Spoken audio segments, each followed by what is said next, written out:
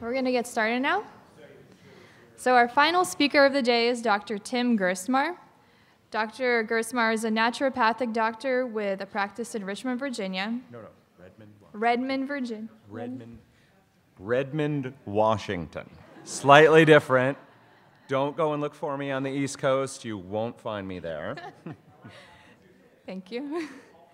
He specializes in hard-to-treat cases and numerous types of digestive issues. Please welcome Dr. Gerstmar. Well, thank you all for showing up. I know it's the end of the day.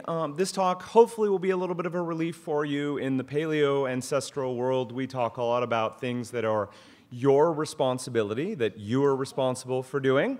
And as you can see today, we're going to largely talk about things that are your parents' fault. Two nice examples of parents who did the wrong thing. Maybe your kid does not want to pose next to the lion very much. And then you'll see this dad with his nice little daughter smoking an absolutely massive joint there. Probably not good decisions. Like I said, it is the end of the conference. I know most of us probably feel like our heads are going to explode. Again, I appreciate you coming in, and I hope this talk maybe will change you a little from that to that by the end of our talk. That's my goal. I have two little preambles before I begin. The first is I've spoken at AHS a couple of times. I deal with a lot of digestive problems, so I always mention bowel movements and feces, and I just felt like I couldn't give a talk at AHS without bringing it up. So for people watching the video, for Steve and Jordan, the toilet is just for you guys. The other is I've been very impressed by the quality of presentations, like Jamie Scott's looked really beautiful. Mine kind of looks like a second grader put it together, so I apologize for that. But having said those two things, let's get into it. We're talking about methylation today, and it's how one simple carbon affects your mood, your brain, your DNA, and everything in between. Again, this is me, not Virginia, Redmond, Washington, that's Seattle. If I've been told all the cool kids are on Facebook and Twitter, so if you want to follow me there, that's where you'd find me. And I just need to say that methylation is really cutting-edge stuff. We've heard about it, to my surprise, a few times in this conference. A lot of the data is brand new and just coming out, and there's a lot we're trying to piece together and explore. So while I feel like I have a decent handle on this information, you know, there are going to be things in here that aren't included or that are wrong because simply this information is new stuff. But let's see if I can lay it out for you. The question that I have is, why don't people get better, right? They do the basic paleo stuff, they eat well, they get exercise, they sleep, they manage their stress, and they're still sick. And then they come see me, and we're turning over rocks looking for the reasons that people aren't getting better. That's what led me to get into methylation, as a way to look for still sick patients about what is keeping them sick. So at the base of the pyramid, I know you guys all know this, sleep, diet, exercise, and stress. If you don't manage these things, you're building your house, the metaphorical house that is you, on quicksand, and you're not going to stay healthy no matter how many pills you take, no matter how many treatments you take. Like the macrophage destroying things that we saw earlier, great, but at the end of the day, you still got to sleep, diet, exercise, and stress. And as we know from Rob Wolf's website and the cool testimonials out there, some people, really sick people, do this stuff and magically get better and rainbows come out. They don't tend to come see me. Excuse me. They don't tend to come see me, though. It's people who are still sick. So what do you do when you've done these things and you're still sick? Well, for me, the next level to address, and gratifyingly, we've talked a lot about gut health at this conference, is gut health. Other issues with, environmental toxicity. And as a side note, I spoke on each of these at AHS 11 and 13, so check that out if you're interested. But what do you do when people are still sick? And that's what I'm going to talk about today, which is methylation and the genetics around methylation. So methylation, that's great. I've heard that word, but I have no idea what it is. And so that is a methyl group. That only excites chem nerds, though. So for any chem nerds out there, there you go. But that is a methyl group, and that is ultimately what we're talking about. These are the methyl donors. So these are compounds, things, nutritional things that we take in that really like to give that little methyl group off to something else. So choline, which we've heard mentioned, methionine, which was mentioned, which becomes SAMe. We'll talk about that later. Folate, methylcobalamin or B12, and serine and glycine that was mentioned in the broth talk from earlier. So these guys are our methyl donors. And what do they actually do? So we know what a methyl group is. We know what compounds tend to give these methyl groups, and what are they actually good for? So to my great surprise, and I thought it was awesome, we actually had a talk on epigenetics. Because it's already in my presentation, I'm going to go over it again. So if you missed it the first time, let's go through it. So obviously we all have DNA. It is the code that makes everything that is you, you. But the question is, why is a skin cell different from a lung cell and a bone cell and a nerve cell when they all have exactly the same DNA in them? They should all therefore be exactly the same. Well, epigenetics obviously turns DNA on or off. Methylation is largely responsible for turning off DNA. Another process called acetylation is largely responsible for turning on DNA. So of course, what makes a skin cell different from a brain cell is simply the epigenetic programming that that cell has received that says either essentially become a skin cell or become a brain cell. But as we know, epigenetics goes beyond just programming cells what to become. So a good analogy here is that your DNA is the dictionary or the encyclopedia of, I got two of these things here. Let's see, is the dictionary or encyclopedia of you. And acetylation are the little bookmarks that that essentially tell everything to read here. And methylation are the paper clips that keep certain pages closed and prevent access to those passages. I don't know if anybody saw MacGyver. I'm kind of old now. So that's how we tend to think of epigenetics. Now, hopefully you guys saw this a few years back. This is an agouti mouse. We have bred them to break them, essentially, so that they become diabetic and obese. The cool thing, however, is that is also an agouti mouse. And the story goes this. The mother was pregnant, and they supplemented her diet with some of those methyl donors that we saw earlier, and when she delivered, she had these. Normal-looking agouti mouse that weren't diabetic, were not obese, and had normal fur color. And we found out that the methyl donors had epigenetically silenced the agouti genes and essentially made these little guys as normal as you can call a little lab mouse normal. So that was exciting that that these methyl donors could cause such a massive difference between these two guys. But did that apply to humans? So this is a study that just came out showing accumulating evidence that low maternal B12, if you remember B12 is a methyl donor, and protein intake are going to be associated with risk of neural tube defects, something we'll touch on later, but essentially the problems with the brain and spinal cord, low lean mass, which speaks a little bit to the muscle talks and Jamie's talk from yesterday. Why are our kids having low lean muscle mass? Well, part of the answer clearly is environment and the diet that they're eating, but unfortunately part of the answer may lie in the epigenetic changes that occurred in those kids while they were in utero. Excess adiposity, increased insulin resistance. So again, someone can say, why in the world am I pre-diabetic or diabetic? I eat really well, I exercise, I do everything that I'm supposed to be doing, and still I have issues. The bad news is, it could be your mom's fault. Okay, impaired neurodevelopment, altered risk of cancer. So we see that these things really probably have a major and significant impact on us. Another study came out recently showing that if your grandmother smoked, you have greater risk of asthma. So your grandmother smoking while she was pregnant with your mom never smoked a day in her life, your asthma might be your grandmother's fault.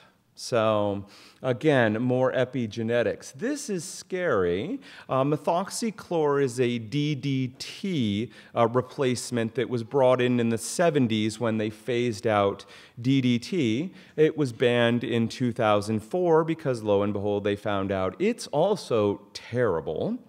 But Michael Skinner at WSU found that by exposing pregnant rats to this methoxychlor at high normal ranges, that they saw increases in kidney disease, ovary disease, and obesity. But the worst part is that it spanned 3 generations and got worse as it went along. So just to make clear, the great-grandmother rat was exposed to methoxychlor.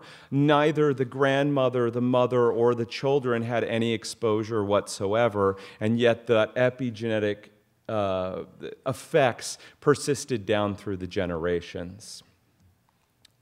So, my takeaway for this, and this isn't the primary piece, but is that preconception care is really, really important. Now, this isn't a popular message I find when I talk to women who come and see me, because they'd rather be pregnant yesterday than do 3 or 6 or even 12 months of preconception care around optimizing their nutrient status, detoxifying, and trying to get some of these compounds out of their lives and out of their bodies. But I think it's a critical piece that we need to be emphasizing, and we see in ancestral communities there was a real emphasis placed around maintaining the health of the mother.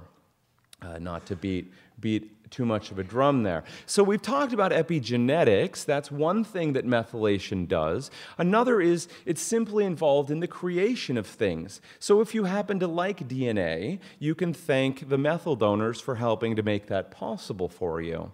Another piece is the neurotransmitters. So dopamine, serotonin, melatonin, the things that help you get to sleep, help you get excited about things, help you not freak out. We need those methyl donors to create them. Phosphatidylcholine is a primary fat in cell membranes. So if you like having cell membranes, then methylation is important. Carnitine lets you burn fat. Without it, you're stuck being a carb burner. CoQ10 protects all your cell membranes and is important for the function of your heart. And if you like doing high-intensity exercise, you like having creatine as well. So all of those compounds need methyl donors or they cannot be synthesized effectively. Lastly, to biotransform or detox also requires methyl donors. So I dug up an interesting study about arsenic, and this was a population in South America that's been chronically exposed to high levels of arsenic in their drinking water. So it's a naturally occurring, they got some bad luck when they decided to live there. And what they found is that polymorphisms, which is the fancy way of saying mutations, this AHS14 is actually arsenic methyltransferase. You can see it has the word methyl and transfer right in it, so it is a methyl-dependent detoxification enzyme involved in arsenic. And the genes in 1-carbon metabolism, which is another way of saying methylation, and they found that this population had more beneficial mutations in these enzymes to deal with the arsenic that they've been exposed to for a few thousand years now. So methylation, important for detoxification as well. So the question becomes, well, how do you screw this thing up? How do we mess up our methylation?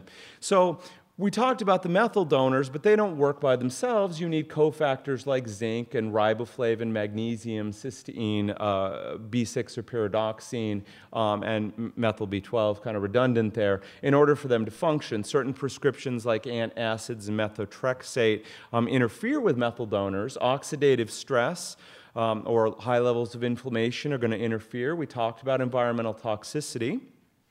And it is also possible to overload these systems. So if you go and you absolutely megadose in B12 or some of the other methyl donors, you can actually shut down the pathways by simply having too much. And then, of course, genetic mutations, or as we like to say, polymorphisms in these pathways. We can divide these groups sort of into 2 ways to screw up your methyl donors. Functionally, you can have these issues going on. Constitutionally, you can have genetic mutations or polymorphisms that impair them. And of course, most of the time, we're stacking both on top of each other. So, let's talk about what methylation, how the process actually works. Hopefully this will be simple and obvious for you. So we begin with folic acid or folates. So folates are found mainly in our green vegetables like collards, spinach, asparagus, turnip greens, broccoli, cauliflower, and also in liver. And then we have made a synthetic folate called folic acid that's found supplementally and in most multivitamins and other folic acid supplements. So I found this lovely chart here on gofolic.org saying, hey, it's no problem to get your folic acid because your Captain Crunch, one bowl has 400 micrograms, and hey, if you're thinking of getting pregnant, just eat 2 bowls of it. So that begs the question, of course, this is Dr. Cordain here published an article relatively recently talking about flour fortification. So in 1998, the USDA decided that they would fortify all flour with folic acid. So the issue is low folates, excuse me, they are different. Low folates cause those neural tube defects, which the most common of which is spina bifida or neural agenesis as well. And those are absolutely terrible.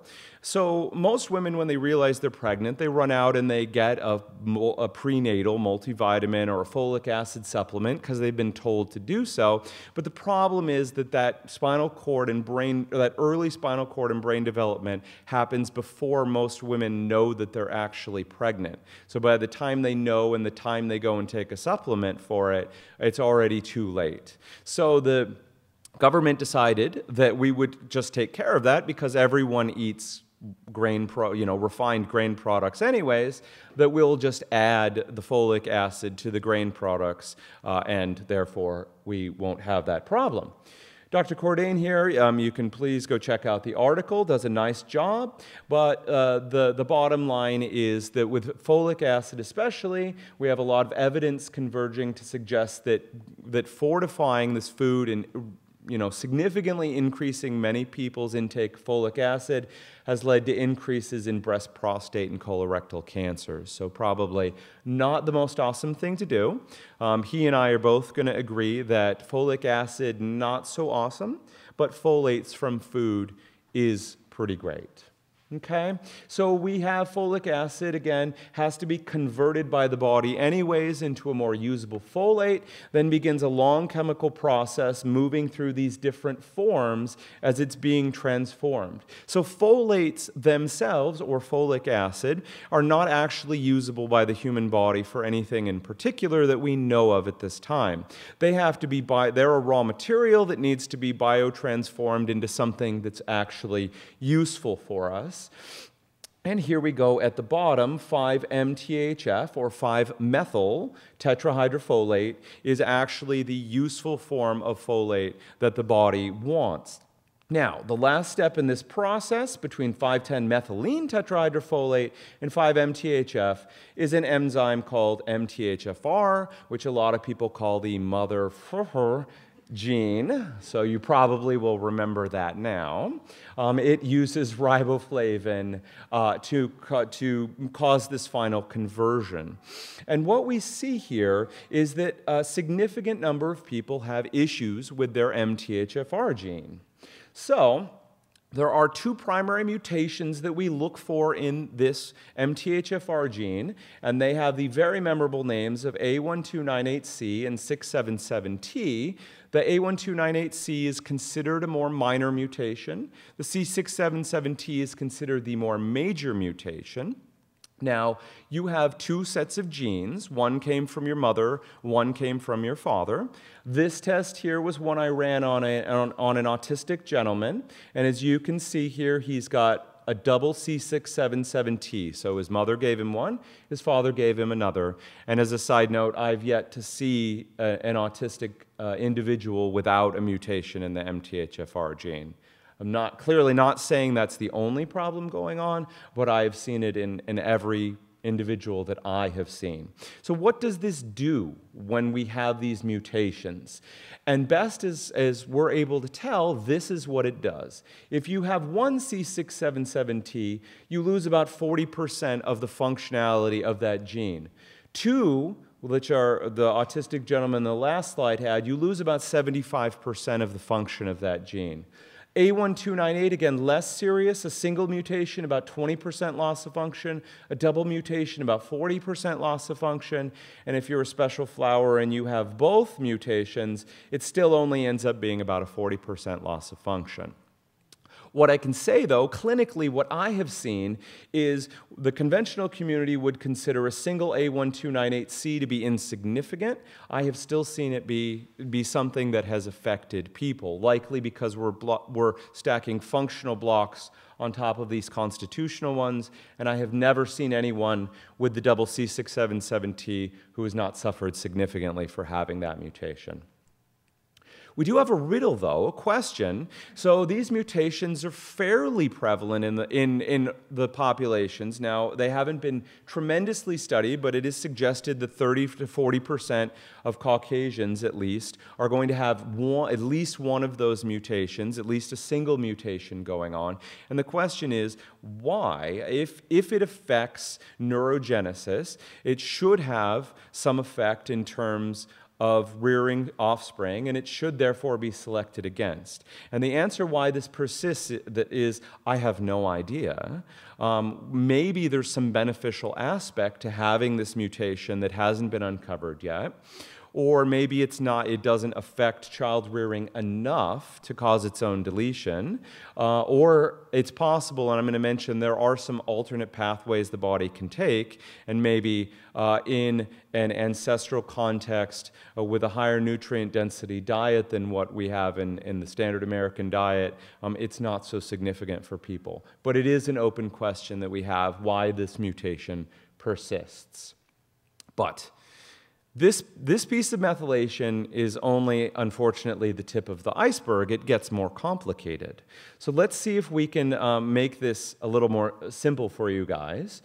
This is not the word SAME, it's actually SAMe, which you may have heard about, a supplement you can buy over the counter, often used for insomnia and mood issues. So SAMe, of course, is a methyl donor. It comes from methionine, an amino acid in our diets, and it likes to donate its methyl group. And then when it does, SAMe becomes homocysteine, which people may have heard about as well. Homocysteine, kind of a toxic compound, not really so nice. We do want to get rid of it. And what happens is the body then moves it along a pathway. So we have two pathways, known as the short cycle and the long cycle, that serve to recycle homocysteine and turn it back into SAMe again so that it can donate its methyl group, and around we go. The third pathway I just call a drain, and it sort of moves homocysteine completely out of what's known as the methionine cycle. So, the short cycle, and there's debate about how significant the short cycle is in human beings. In mice and rats, this seems to be the primary way that they recycle their homocysteine back into SAMe.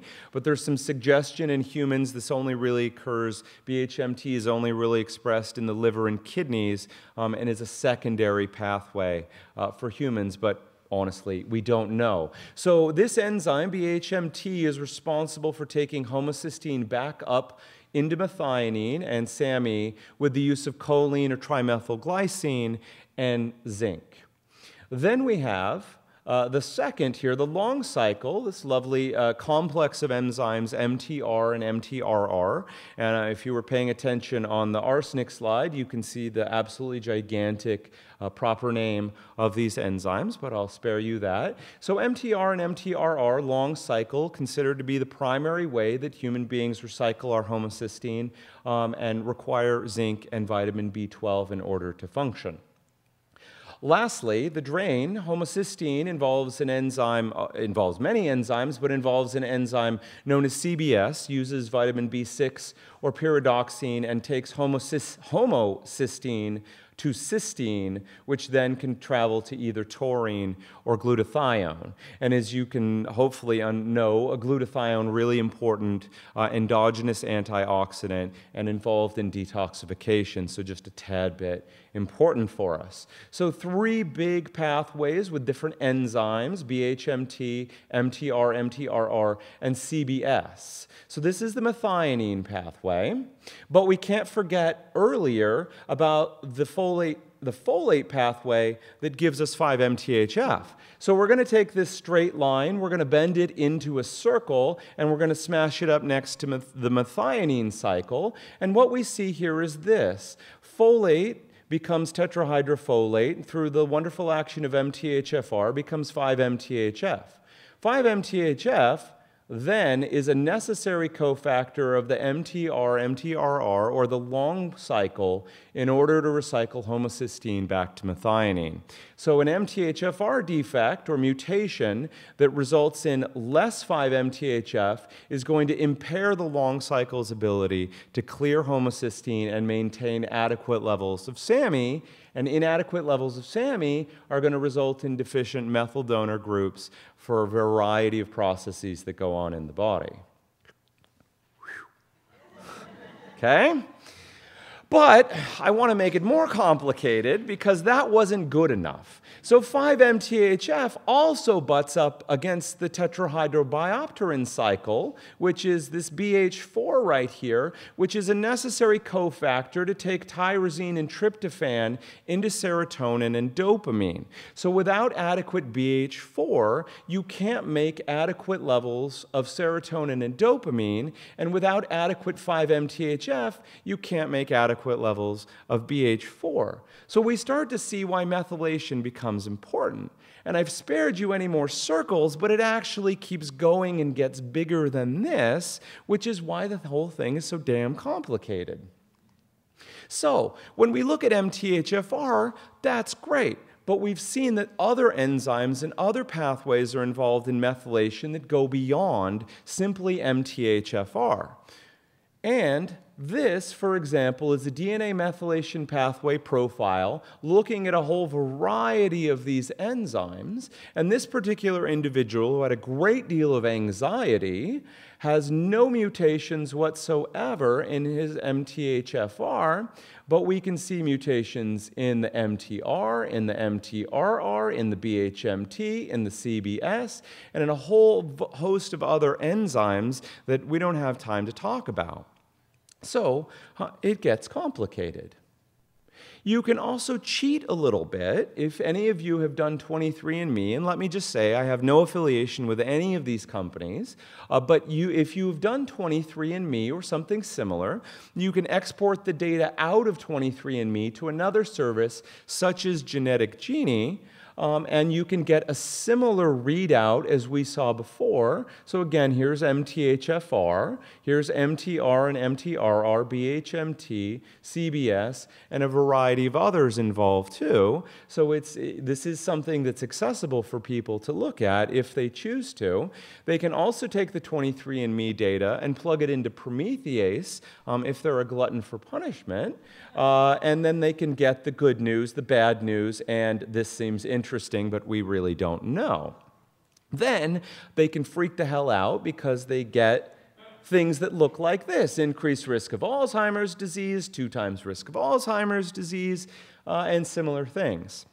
So just a moment to say that genetics are predisposition. They are playing the odds. They're not destiny in most cases. So people who see they have increased risk of Alzheimer's or other issues don't need to conclude that they're doomed. But if you're a little on the hypochondriac side, you may not want to plug your data into Promethease, just FYI. All right, so what can we start to take away from all of this? We've seen some nifty biochemical pathways and some enzymes and some long names, but what does this actually mean for us? First of all, I'd say, don't panic about this stuff. It's complex. It may feel overwhelming, and you may not even need to explore this. So when do I look at methylation? Again, when the case is tough and people are doing what they're supposed to and they're not responding like they should. This is another avenue to look down. And then with mental health issues, it is an area that I explore methylation defects as well, because we've seen how crucial methylation is to the creation of neurotransmitters, and when neurotransmitters are imbalanced, mood is also imbalanced. So we'd argue the takeaway is the same as you hear almost everywhere else. First of all, we should all be focusing on a nutrient-dense diet. We know these pathways require the natural folates from things like greens and liver, the other B vitamins as well beyond folates, things like choline, zinc, and other cofactors. And, you know, to pat ourselves on the back, we know that a paleo-style diet tends to provide ample amounts of nutrients for people. All right, then if you do think this is a concern for you, I do recommend testing and smart supplementation. So does everyone need to go out and buy the methylated forms of folate and B12 and start slamming them back? No. Also, we know that high levels can cause inhibitory feedback on these pathways and end up making people actually worse than they were to start with. So, specifically what I'd recommend is if this is a concern for you, the easy way to start is by getting MTHFR tested. So especially if there are mental health issues, because again, we saw how MTHFR plays into the creation of neurotransmitters. The good news is that this test is commonly covered by health insurance. Not always, but often is covered by health insurance, and the major labs run it. So any doctor can technically order these. They just may choose not to because it's meaningless to them.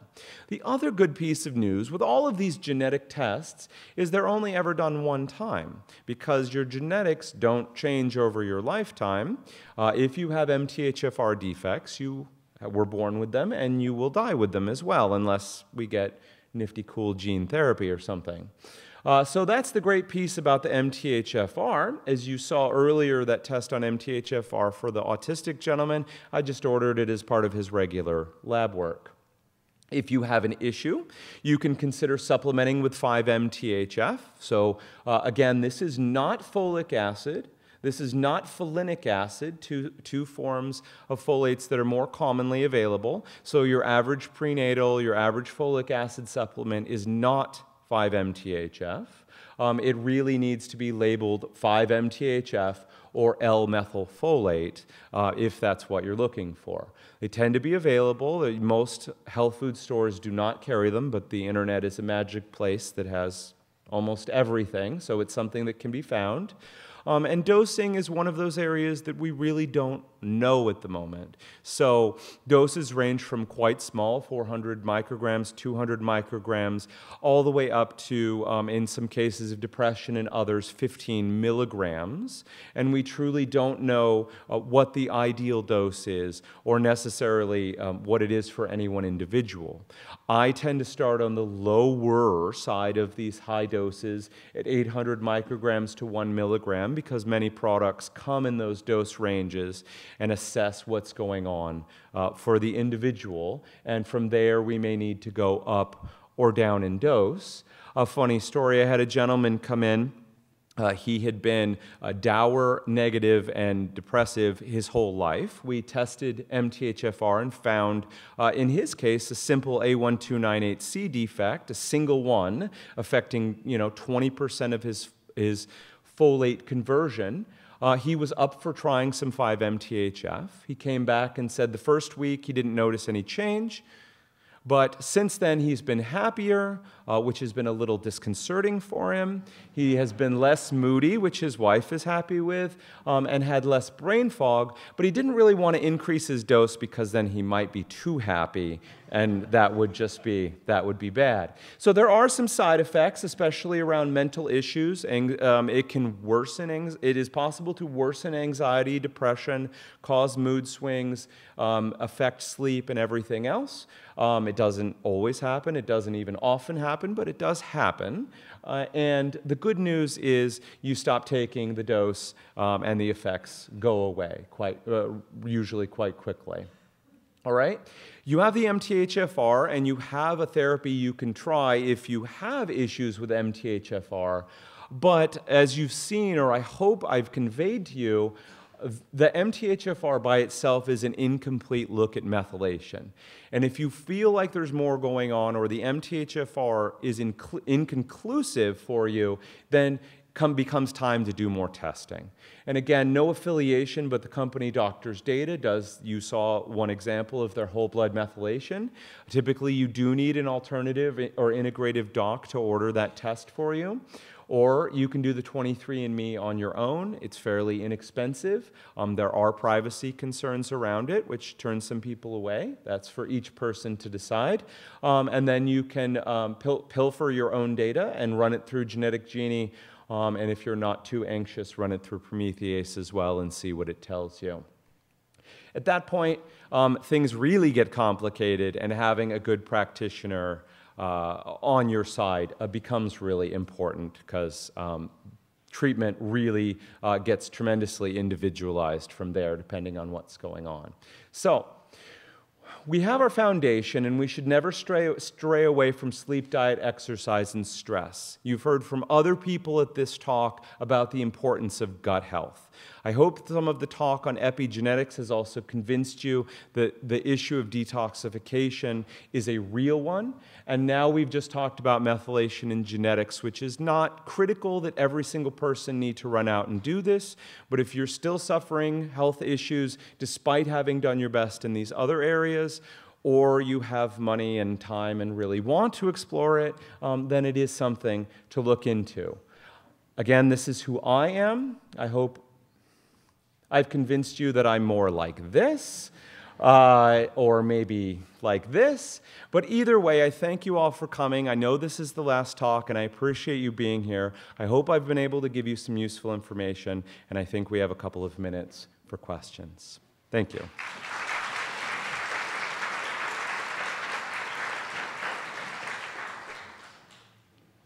Hi. Hi. First of all, that was awesome. Thank you so much. I have gone down that rabbit hole. I had 23andMe raw data into MTHFR support, which I think goes to the same other website, Prometheus. It's a very similar type of service, yeah. The thing that was missing was the context as to what to do. Yeah. And what I'm curious about is, I know this, you're sort of talking about it from a perspective of treating people who have ailments. What if you want to look at it from the perspective of optimizing? Sure. And functioning better just in sort of everyday life?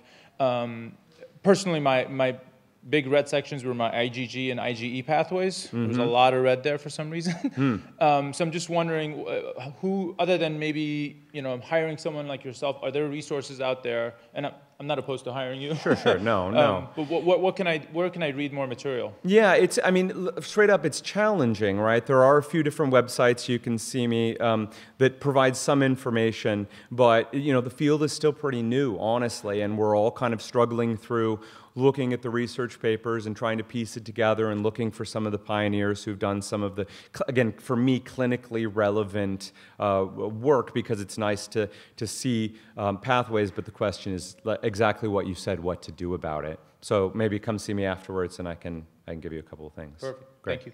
Yeah. Hi. Is there a downside to taking too much 5-MTHF?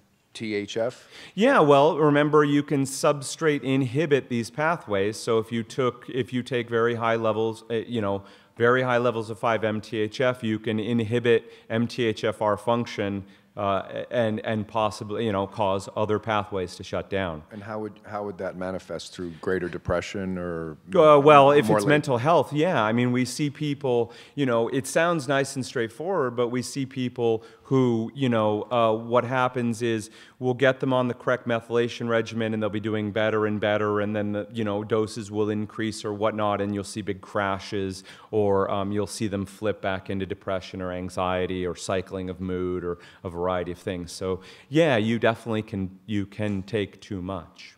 Thank you. Yeah, thanks. Yeah, just in answer to that, I still have the acne scars from homozygous 677. Pretty much everything is red on my 23andMe. Congratulations. Yes, thank you. I have won that genetic prize. But just kind of the opposite question, because I basically have also had to go down the rabbit hole. Depression, anxiety, OCD, anorexia, done it all, been there.